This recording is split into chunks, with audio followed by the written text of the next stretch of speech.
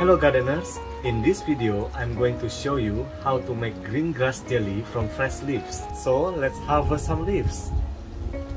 In general, green grass jelly plants come into two types, either vines or shrubs.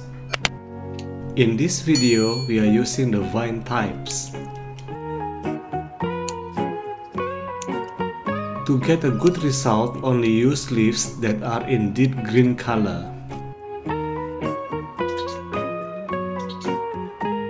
For the plants to grow well, you need to set an area where the vines can climb and get enough sun, approximately 4 hours of sun per day.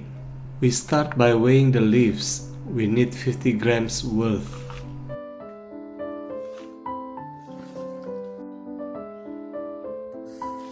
Although all of our plants are pesticide free, we still need to wash the leaves to remove any dust or dirt. Just rub the leaves and rinse about 2 to 3 times until they are clean.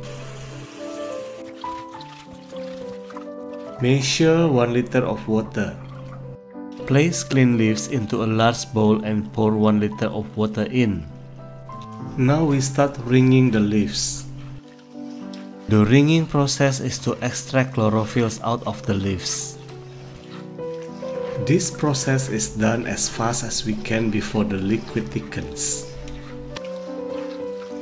We wring for about 10 minutes. Wring and squeeze the leaves as hard as you can to get the best outcome.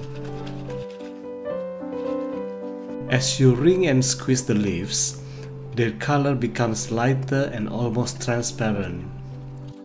I did minimum video editing for the process so you can see the gradual color change in the water and also the pulp. When the leaves become light in color, then we are done. Now we strain the liquid. Here we are straining for leaves and also foams from the wringing process. We have to strain the liquid straight away as it will thicken very quickly.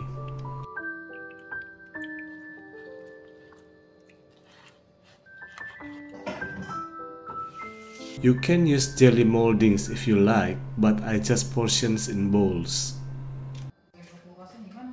Put them in the fridge for about 3 hours to firm up.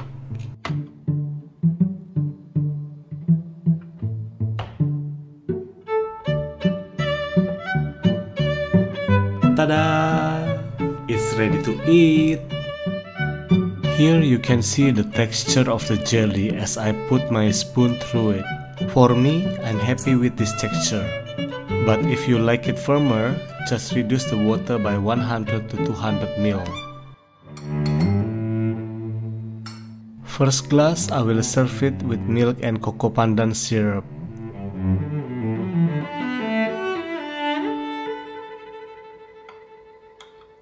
In the second glass, I serve it with liquid palm sugar. You can use coconut milk instead of cow's milk if you prefer. You can serve this according to your liking. You can add some toppings such as jackfruit, fermented cassava, and etc. How do you eat your green grass jelly? Do you add toppings? Please let me know in the comment.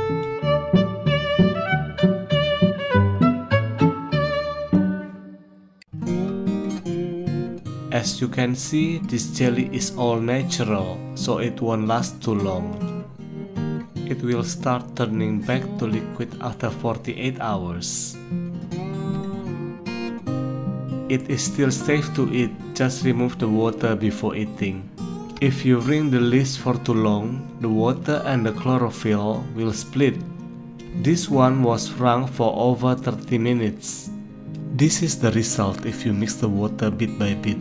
The texture becomes spongy and unpleasant to eat.